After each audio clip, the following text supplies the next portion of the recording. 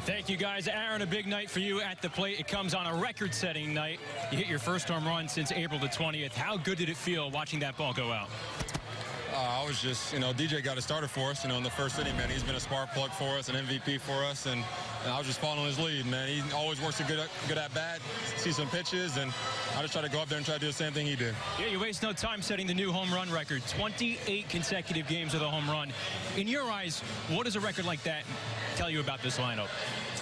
Just produce a lot of runs, a lot of guys that can, they look for one pitch and they don't miss it, we got a special team here. I'm just, happy to be back. I know there's still one game left, but how important was it taking care of business, winning another series here against Toronto following the big series wins against Tampa Bay and Houston? Yeah, that's been our mindset all year from spring training on. Is we went in saying we don't want to win every series. We want to dominate every series and win every single game. So it's our time here to, celebrate tonight, but get ready for tomorrow and try to close it out.